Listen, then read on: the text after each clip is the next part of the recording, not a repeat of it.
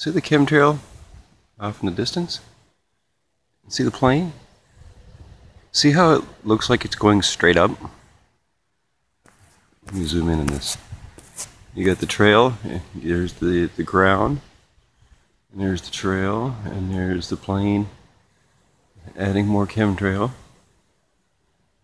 But from this perspective, it looks like it's coming from the ground and going straight up. But we know that's not the case. That's how perspective works.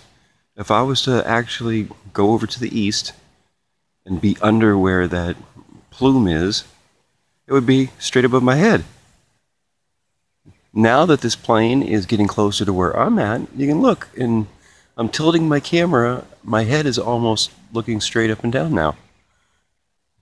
If I move over here a little bit, there, I moved about 10 feet towards the plane. Now my head is tilted totally back and I'm looking straight up at the sky.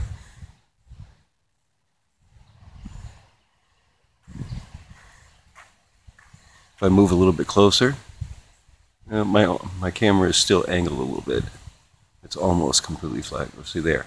This would be completely flat. This is angled just a little bit.